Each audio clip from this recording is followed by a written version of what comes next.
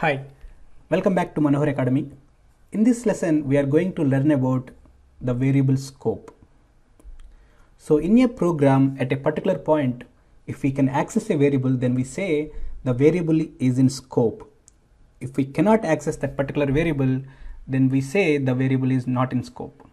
So it is very important to understand where the scope of the variable starts and where it ends. So at any given point, we should be able to say whether a particular variable is in scope or not. Okay, let's get started. And inside this method, let me define some variables. I am defining three variables, I, j, and k. After defining these variables, here I am trying to print them. So here you can see that I am able to access them.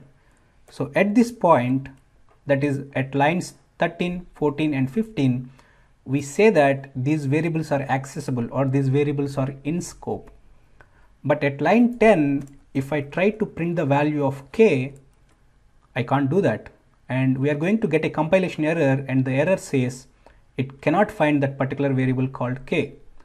So here we can clearly see that a variable is accessible only after it is declared, or the scope of the variable starts at the point of its declaration. So we know where it starts, now we need to know where it ends. The scope of the variable ends at the end of the block in which it is defined. So to find the end of the block, start from the declaration and find the first closing curly brace. So here in this particular program, after this we have two curly braces, but the first closing curly brace is this one, and the corresponding opening brace is at line number 5. So the block is starting at line 5 and it is ending in line 16. Inside this block, a particular variable called k is defined at line number 11. So this particular variable comes into scope at line number 11 and it goes out of scope at line number 16. So in other way of saying is the variable comes into scope at the point of its definition or declaration, and it goes out of scope at the end of the block in which it is declared. Because here we have only one block, it is very difficult to understand that. So let me create a block inside this particular block. Because this is inside this particular block, we are going to call it inner block. So inside this particular block, let me define a variable called L, and I am assigning some value 10. So once it is defined or once it is declared, it is visible and we can print its value. So here you can clearly see that I am able to print its value. But the moment it encounters the end of the block in which it is defined, it goes out of the scope.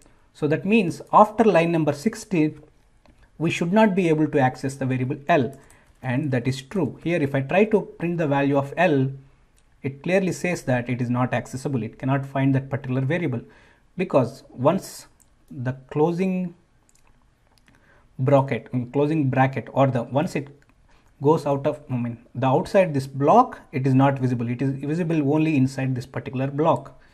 Okay, now inside this inner block, if I try to print the value of k, I can do that, because the variable k comes into scope at line number 11 and it goes out of scope at line number 23. So this inner block is still inside this particular block and k is visible inside the inner block. For that reason, if I try to create a variable called k, I can't do that, because here there is already a variable that is visible. So that is the same error you are going to get, that is variable k is already defined. But because L is out of scope, outside this inner block, I can define another variable called L.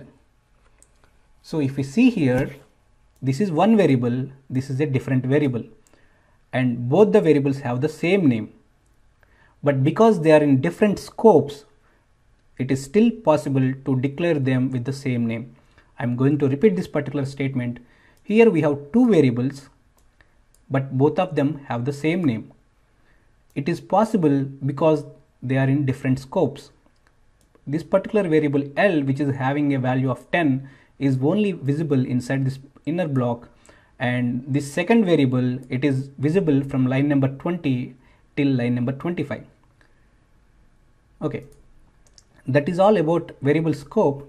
I am going to summarize this with a video with a PowerPoint presentation so that you can easily remember it. Okay, this is about scope of the variable, and the scope of the variable decides the section of program in which it can be accessed. So we have seen that a variable comes into scope from the point it is defined, and it goes out of the scope at the end of the block in which it is defined. Okay, so we know where it starts, where it ends. That means we know where it is in scope, where it is not in scope. Also, we have seen that the variable from inner block is not visible in outer block, but the variable from outer block is visible in inner block, because inner block is part of outer block. Okay, also we have seen that two variables with the same name, they cannot exist in the same scope unless we can distinguish them without ambiguity. This particular comment, which is in brackets, which is in parenthesis, we are going to see that when we look at class design and inheritance. But till then, you can say that two variables with the same name cannot exist in the same scope. But if they are in different scope, the two variables can have the same name. So go ahead and practice this particular exercise, or in the main method, start defining variables, understand inner block, also understand where it comes into scope, where it goes out of scope. And also you should be at the end of this lesson, or at the end of your practice session, you should be able to say why we are able to define two variables with the same name, and why we are not able to define two variables with the same name here. So at one place we are able to define, at one place we are not able to define. You should be able to understand that. If you are able to understand, then we are good. Once again, thank you for listening to me, and once again, welcome to Manohar Academy. If you did not subscribe already, please go ahead and subscribe, and if you are benefited from this video, please go ahead and like it. Also, please share it with your friends so that they can watch it and they can learn it. That is all from my side. Once again, welcome to Manohar Academy, and I will see you in the next lesson. Thank you.